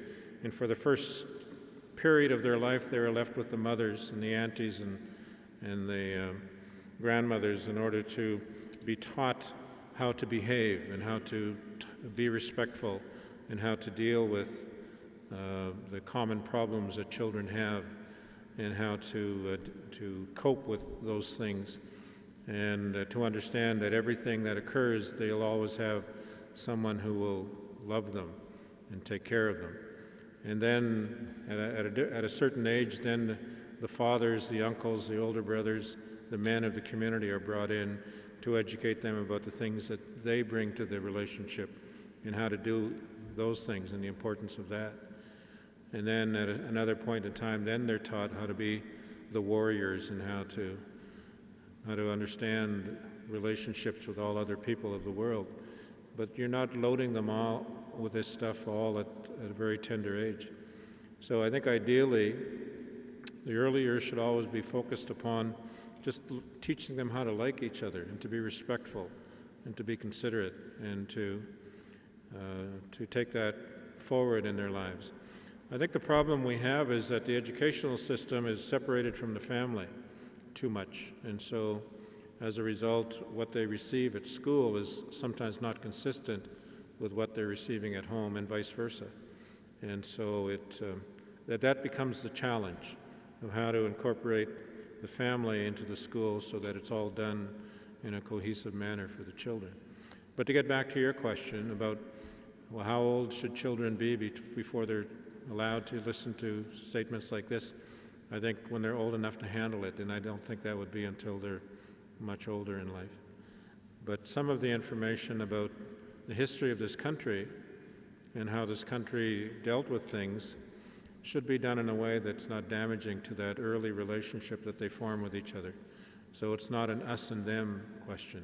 It's about this is what this country has come through. So. Thank you. Thank you, Justice Sinclair, for... Apparently you're the last question. Okay. Thank you, Justice Sinclair, for having... Make it a good one. Okay. Thank you, Justice Sinclair, for having to deal with the insurmountable task of dealing with the perpetrator of a crime to try to actually do it in a right, properly funded, properly taken care of way, and that the victims of the crime, like I guess we've been educated so much because they've been always trying to push police on us and all this other things that the victims of crime, we're here for the victims of crime. Well, we haven't been here for the victims of crime. And the numbers you were telling us about the amounts of money that, you know, is being paid out, but it's not a lot because when you think about it, there's a large amount of victims of crime here. And they're actually, the perpetrator seems to be getting away with not actually helping them heal properly by providing the proper services and the proper, like, understandings. Like, I met this one guy who's a successful musician, and we were talking, and he's in a drum group, and then he started crying. He was telling me about his parents, and they're residential school survivors. But he said they're screwed up, they're so hurt, and he can't do anything for them. And I'm like, yeah, we're not doing anything for the victims of crime. And I just went on that march about the girl who got killed, who was murdered in the river and then dumped in the river,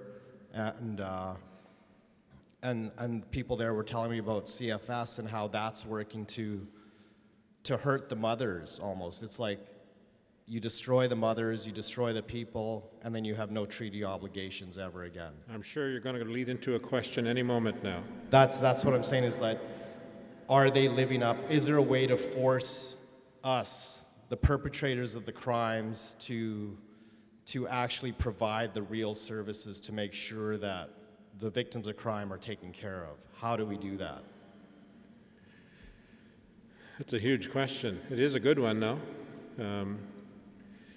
And I'm not, without knowing more, I suppose it's hard for me to respond to it, so I'm not quite sure how to respond to it.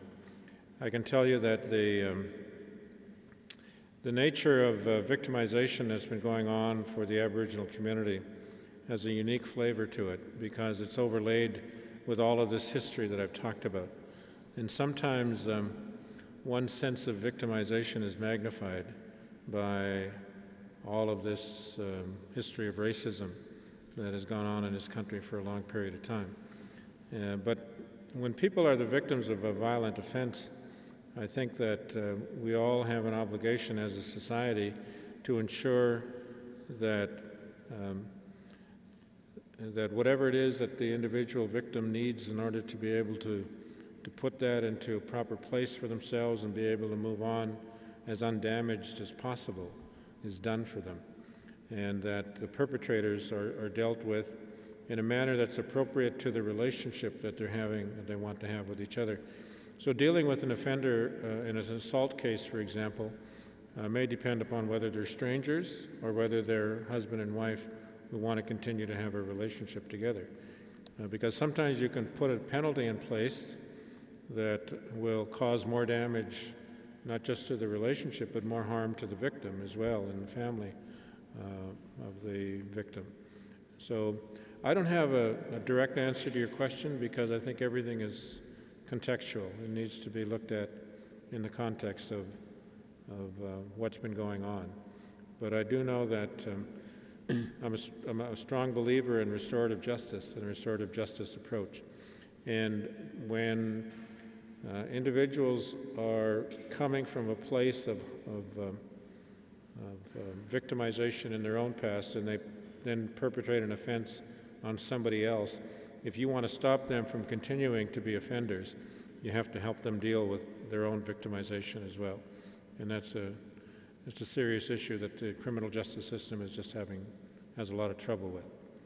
And I acknowledge that not everybody agrees with what I've been saying, and in fact, it's interesting you mentioned the amount of money that's been paid to the victims of the residential school abuse.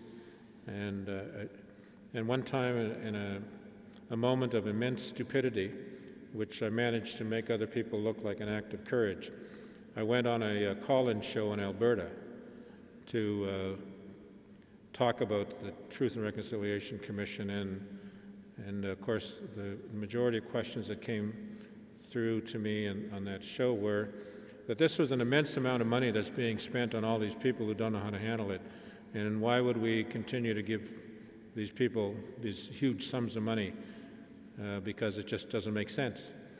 And my answer to the first question, I think, was able to keep the other questions from becoming worse than the first question was. And my answer is, well, if your daughter had gone to a school and had been sexually assaulted over a period of 3 years by a man on 22 different occasions, how much money do you think she should be entitled to be paid for that kind of an assault? And of course the answer is no amount of money will ever pay for that. And I said precisely, because the victimization is just irremediable. It's like you can't do enough to help somebody to deal with that kind of an offense, or that kind of victimization. So, as I said, I'm sorry I don't have an answer really for your question, but it's a good conversation to have. Yeah. Thank you all again, and I appreciate being here with you.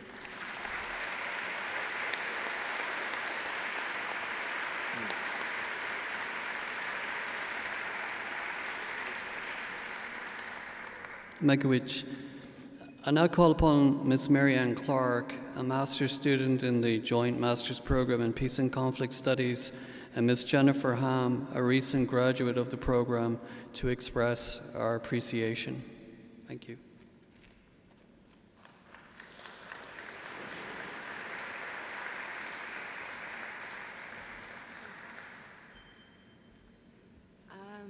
On behalf of the Morrow Center, I would just like to extend our gratitude to Justice Murray Sinclair for being here today. We do have a small gift to give you for our appreciation as well.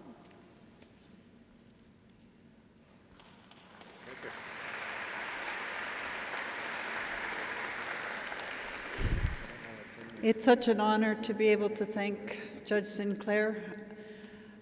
I've actually been wanting to thank him for over 30 years for the work that he does for all of us. Back when he was just Murray, it started, and he's shown us so many teachings that it's beyond my words. The biggest thing about that I can say about Judge Murray Sinclair is that he is a true human being. And by that I mean that he's a whole person, and he is available to all kinds of people at all times. He never turns his back on anybody. And I hope and pray that today we take the teachings that he's given us, and for me the best way to honor that is to reflect on them and to try to put them into action. So words can't express it, but I'd like to say thank you to you.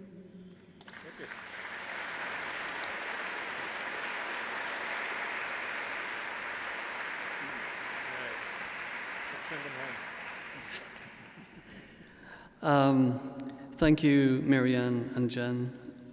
To mark the occasion, the Board of Directors of the Arthur V. Morrow Centre has decided to create a graduate fellowship in his name to be known as the Justice Murray Sinclair Graduate Fellowship in Peace and Justice.